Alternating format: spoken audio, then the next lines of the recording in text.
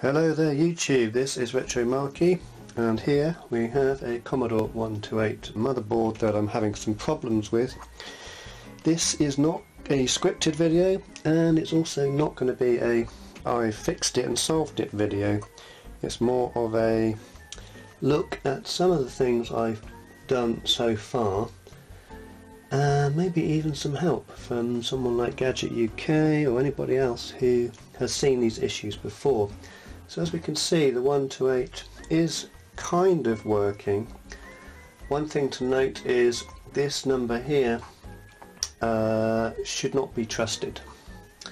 Reason is, unlike the 64, the 128 doesn't do a RAM check when you power it on. It just assumes that you've got this many bytes free. Now, if we pop in just to show you what's going on here, start with a dead test cartridge. This is for the 64, but it will do some tests on the 128. Here we have a white flashing screen, just one, which means, if I'm not wrong, that the RAM chip at U38 is faulty. Now I have hot chipped it with a working round chip to see if that solved anything, and it doesn't. So we do have a 128 diagnostics cartridge which will tell us a little bit more. Et voila. So as you can see, the machine isn't far from working. It's a bit like a nice car that's starts up but doesn't drive anywhere. Also, we've got a slight issue with the video, but I don't know if that's related to the problem or something else. Now here it's showing us that all of these chips, U38 to U45, so this entire bank here, I don't know whether you can really see it, but there's there's 8 chips here, another 8 here. So this entire first bank of chips is coming up bad, and here we have confirmation that bank 0, and this is bank 1. And bank 1, I believe, does come up with one chip, one RAM chip being bad, which is 53 as I recall. Let's see. And it says it's okay. No, now it says it's bad, so it went from okay to bad. So we have some serious issues here. The kernel's working, basic character PLAs are fine, SID chip's fine, which is a bit of a bonus if this machine is unfixable. So yeah, the issue seems to be this bank here. Now what I did do is change the 74LS chip here, the multiplexer. I figured that could have been the problem.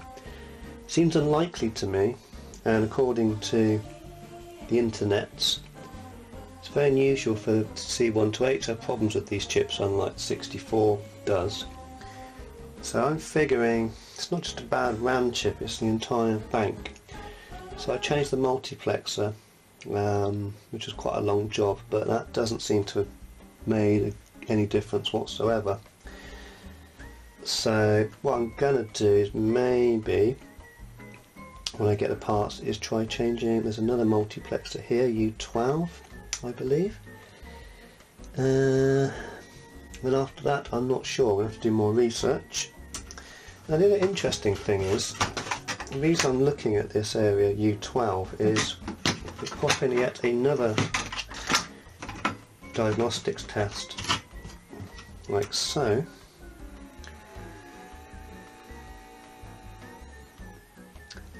Let's see what we've got. We've got variety. Dr. 64 won't run because it's 20k.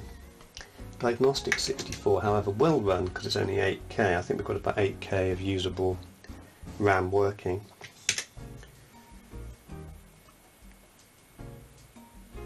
And here it's saying for the RAM we've got a bad U12, which is this multiplexer. So I'm hoping if I change that, then it might solve the problem. Not 100% sure. The U12 looks fine. I guess I should do some proper tests with a meter, but yeah, and these things, that's pretty typical because they have the dongles in. So just to finish this video, yeah, get the keyboard on, so see if we can get to the 64 another way. So I'm looking for some help, advice on this one. Could be this multiplexer here, whatever it's called, DM74L. Could be the actual RAM chips, but unlikely.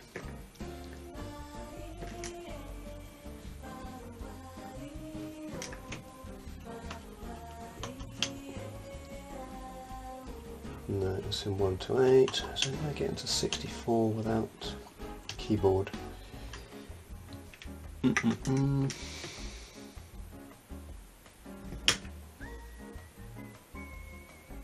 So it should crash now due to the lack of RAM, yeah. You bugger.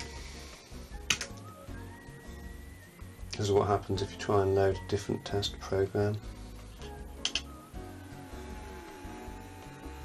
Okay, so I can't get to the 60. Ah, maybe I can. Yes, I can. This is why the Easy Flash 3 is so nice. Yes, I can. Ooh, well, maybe not.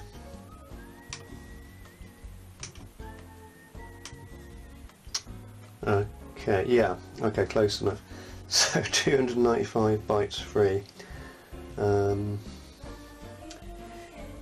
So that is that. Yes, any help, advice would be good on that, and I'll get back to you in the meantime if I don't get any advice.